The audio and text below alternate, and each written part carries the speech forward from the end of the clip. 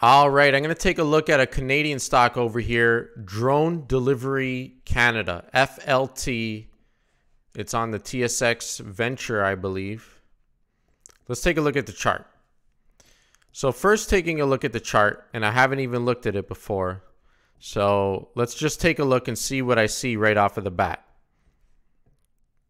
Right now, I'm seeing the potential that this could be a little bit of a falling wedge. Not totally, but I see the potential there. I do see that potential there. We got high volume spikes at the lower levels, showing support at those lower levels, which I think is a good sign. The stock is seeing a divergence on the RSI.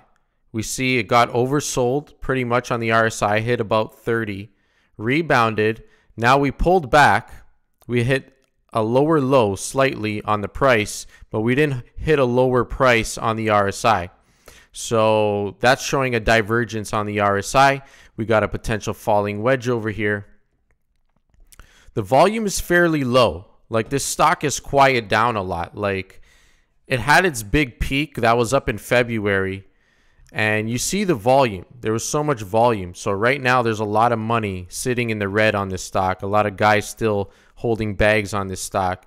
And look at that volume spike. It was the highest right at that top big indecision candlestick, and has been downtrending ever since, really.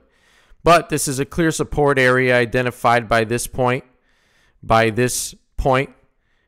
and by this point over here. So this is a very clear support area. Now, is it going to be able to hold this support area and rocket off of it, or is it going to go lower? So that's the question that we're looking at now. Now, what I noticed is that it's actually trending on Yahoo Finance. Drone Delivery Canada Corporation is trending on Yahoo Finance, so that could be a good sign for the bulls. And I was looking up some news, and we got some news here. We got Drone Delivery Canada announces multiple agreements for project at Edmonton International Airport.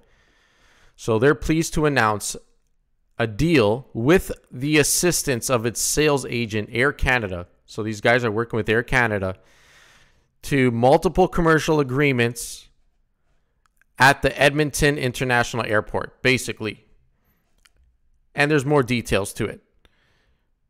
So basically, to my understanding, at the airport, they're going to be using their drone system, their proprietary patented drone system at the Edmonton International Airport. We go further. We got Drone Delivery Canada awarded fourth patent for its patent. I don't know. Someone tell me how to say it in the comments. Fourth patent for its proprietary drone delivery solution. So they got their fourth patent, and they got their fifth patent. And this is all very recently, within a day of each other.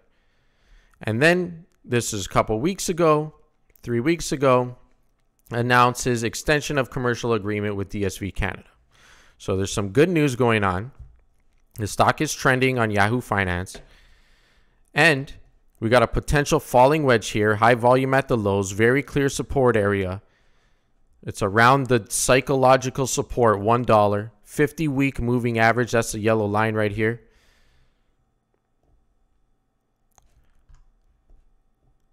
Getting pretty close to the middle monthly Bollinger Band support area, monthly support level, and 20 exponential monthly average.